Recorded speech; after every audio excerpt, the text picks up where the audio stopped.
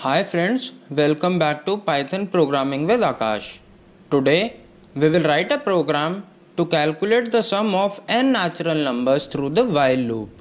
We had already done the program using the for loop in one of my previous videos.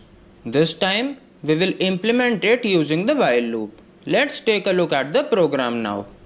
First, we will write a comment that tells us what this program is about. And therefore the comment #program to calculate the sum of n natural numbers through the while loop. Now we have to have the user input the number until which he or she wants to calculate the sum of the numbers starting with 1.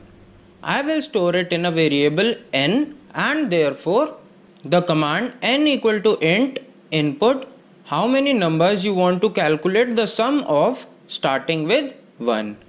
Now to generate the numbers starting from 1 until n, we will use the while loop. We already know that in case of the while loop, we need to initialize the loop variable before the loop begins.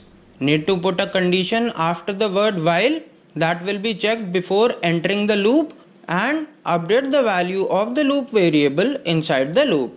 So, for generating the numbers from 1 to n, we will provide an initial value of 1 to our loop variable I in our case before the body of the loop, and thus the statement I equal to 1.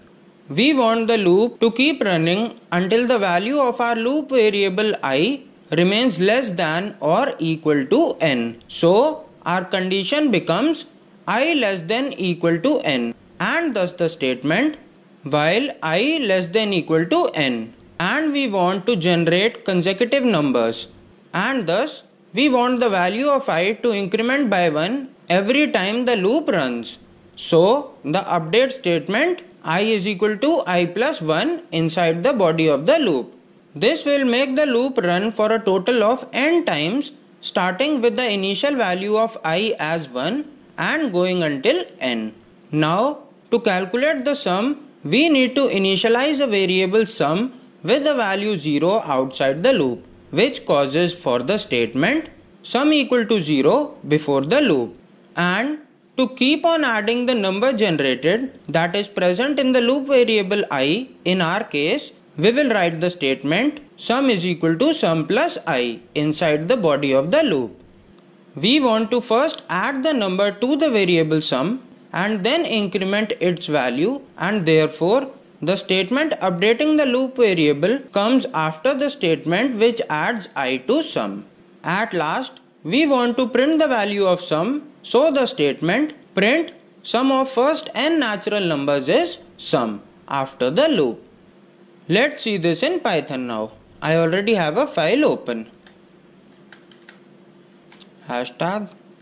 #program to calculate the sum of n natural numbers through the while loop.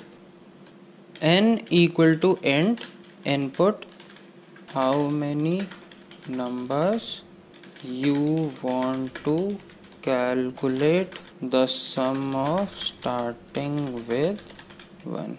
Sum equal to 0, I equal to 1, while I less than equal to n, sum equal to sum plus I is equal to I plus 1. Print sum of the first n natural numbers is sum.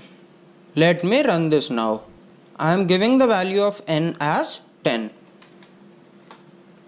We are getting an output of 55 and this is the correct value. So our program is working fine. In this program, as we took n as 10, the while loop runs a total of 10 times.